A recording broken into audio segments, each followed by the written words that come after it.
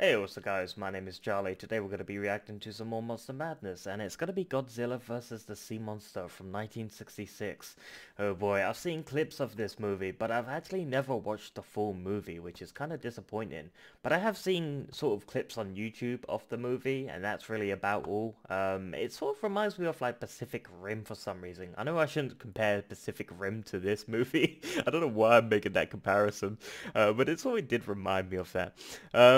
Yeah, let's check out the video, shall we? Let's go. What the hell has Pacific Rim got to do with anything? Let's go.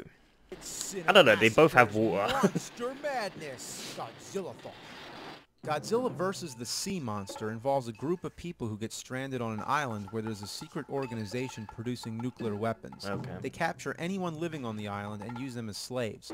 Nobody can escape Yep, because the bad guys also have a giant monster named Ebra under their control who guards the island. Lucky for the good guys, they find like Godzilla sleeping in a cave, so they wake him up by attracting a bolt of lightning with a sword. And from there, he does battle with the enemy planes, tramples on their base, and fights Ebra. Godzilla looks like the Cookie Monster. He does, he likes volleyball. Looks like a Cookie Monster. This is pretty awkward. Yeah, it's a bit... giant claw. And doesn't the music kind of sound like James Bond? It does. It does, doesn't it, a little bit?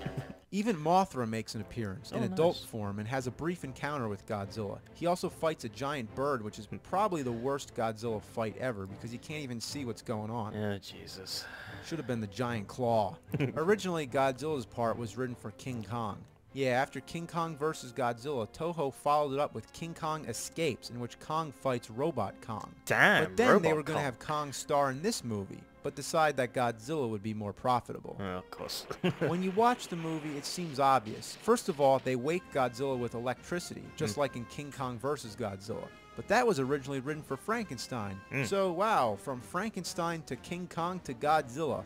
Also, Godzilla sort of has a curious romantic interest in a human female, which is another trait that's more like Kong. Yeah, this tends to be a weak entry in the series. Godzilla doesn't even wake up until like an hour in. So if you want a few laughs, go for it. Otherwise, stay away. Okay. Throw those rubber locks.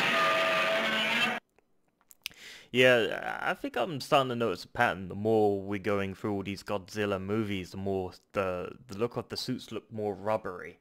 Yeah, I mean, Godzilla vs. the Sea Monster from 1966. Never watched the movie, only seen clips of it, and it looks alright. I mean, for some reason, every time I see the claw, I keep thinking of the Jim Carrey Liar Liar, that movie. You know, the Liar Liar or something like that. And he's like, the claw!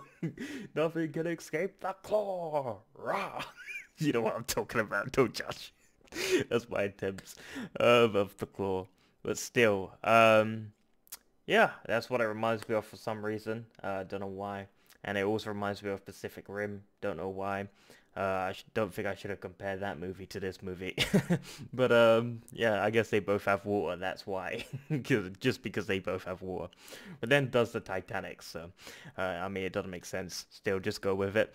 But yeah, if you like this video, make sure to give it a like, comment down below, and make sure to subscribe to my channel if you enjoy my content. I'll see you guys in the next video. Peace.